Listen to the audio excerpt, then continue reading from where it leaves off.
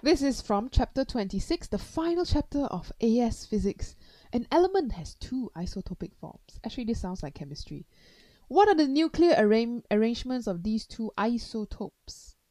What are isotopes? You gotta know what are isotopes. They have the same, they're the same element lah. So same proton number. Because they're the same element. The proton number determines what element. Are you carbon? Are you oxygen? Are you hydrogen? Are you argon? Protons, okay?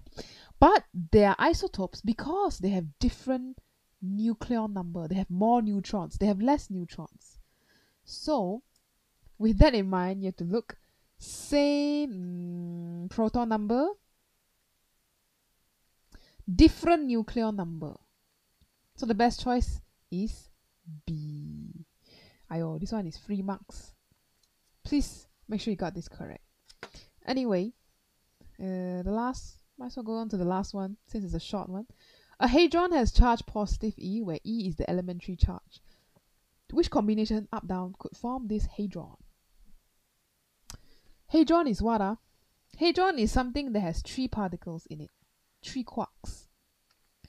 So something like UUU or DDD or UUD or something like that. But you need the total charge to add up to be positive 1E.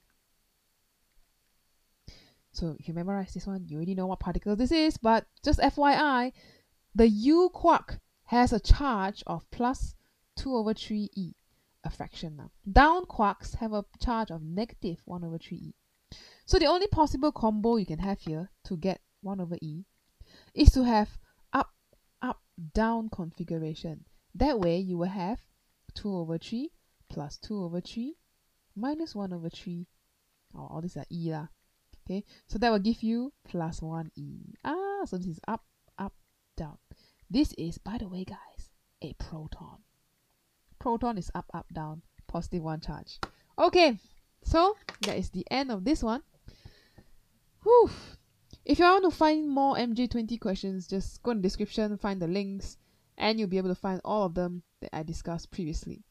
Alright, that's the end of AS and chapter 26.